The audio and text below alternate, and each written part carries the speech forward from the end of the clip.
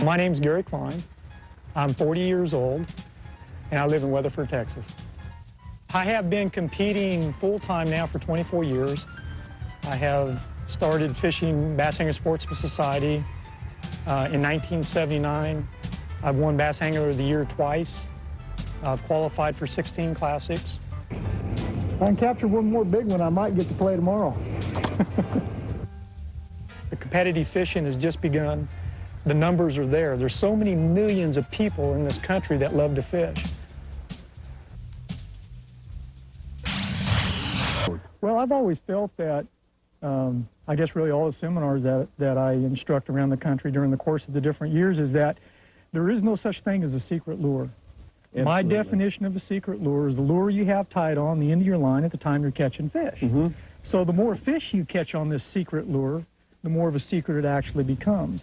When in fact there are no secrets, especially if you take a look at all the TV shows and everything that's written about bass fishing, it's still the same basic lure groups that are going to catch the fish. You know, the spinnerbaits, the crankbaits, right, topwaters, jigs, and plastic worms.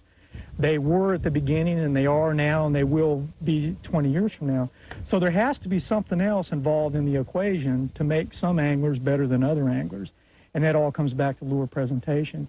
And any time I catch a fish on a lure, my mind automatically thinks of probably 3 to 5 different lures I could have caught that exact same fish on. Mm-hmm. And the reason I didn't is because I was only using one lure at a time. And I think that's one of the edges that some of the advanced anglers have on the average fisherman, is that we're not wrapped up in the secret lure syndrome. Mm-hmm. And we truly understand that that fish that just hit my buzzbait would have hit a spinnerbait, would have hit a floating worm, that sort of thing. So we don't get sidetracked as much.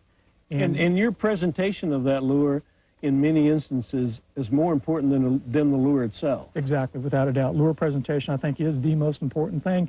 And I think the other thing that a lot of the advanced anglers have is that we're just a little bit more persistent than the average guy, because just the first thing I try to tell a crowd of people is that there is very little difference between a good fisherman and, you know, the better anglers. Mm-hmm. I mean, it's a real fine line, and the only reason why there's an elite group of guys that are competitors that are a little bit above everybody else is because we do it every day of our lives. Mm-hmm. And anytime you do anything for any length of time, you're bound to get better at it.